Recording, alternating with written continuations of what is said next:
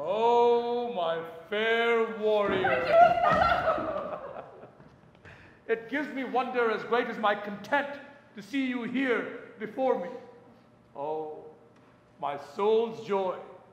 If after every tempest come such calms, may the winds blow till they have wakened death, and let the laboring bark climb hills of seas. Could you tell me how you actually landed this role? How did I land this role? Ron Daniels was the director of this. He and I have known each other for longer than we care to admit. So a few years ago, we had started talking about a possibility of doing Othello. We wanted to do it at a place which really celebrates Shakespeare. And there's no better place than this theater in this country for it to happen now. And I think it's really timely because of what is happening in the political arena and in the social arena outside of the theater, because of this whole idea of the outsider is really something that I think we need to,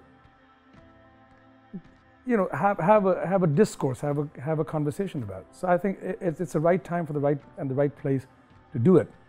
Now, taking it to Othello, I think that's again an interesting timing, because Othello in the play also deals with this idea of always being looked at as the outsider, and how much of him assimilates into the society that he's living in, and how much does the society accept him in the society that he's living in. And that to me is a very intriguing and interesting question.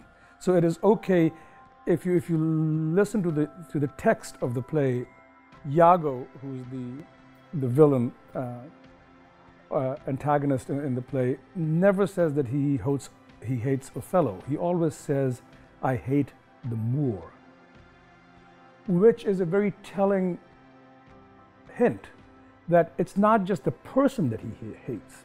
He hates everything that this person represents.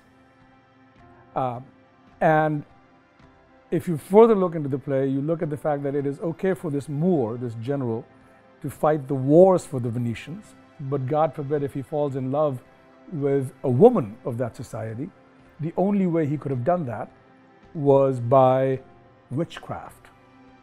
That he has nothing else to offer as a human being except the utility that he provides to the society. And those are interesting questions. I mean, those are questions that we're dealing with even today.